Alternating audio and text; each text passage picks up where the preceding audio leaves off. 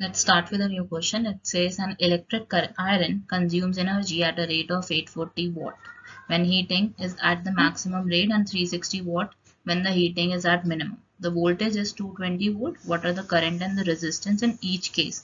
हमें दोनों ही केसेस में क्या निकालना है, करंट भी निकालना है, रेजिस्टेंस भी निकालना है. और यहाँ पे आपको पोटेंशियल तो दोनों का सेम ही दिया हुआ है, इट इज 220 वोल्ट.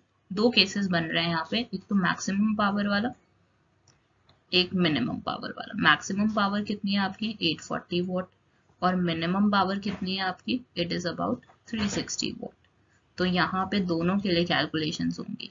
तो फर्स्ट केस में हमें क्या करना है, करंट फाइंड आउट करना है. I will be equal to P over V. So it is 840 over 220. ये कैलकुलेशन करेंगे हम, 0 से 0 कैंसिल, 84 और 22 को हाफ हाफ कर दो.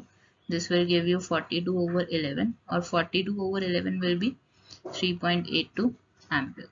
यहाँ पे आपका I कितना हो जाएगा, it will be P over V.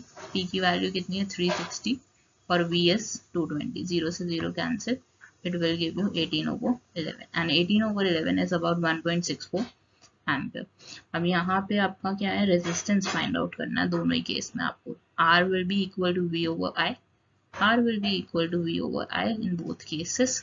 और फर्स्ट वाले केस में V की value is 220, I in this case is 3.82, or you can put 42 over 11. That will be very easy for you to calculate. Then in the second one, it will be V over I again, 220, 18 over 11.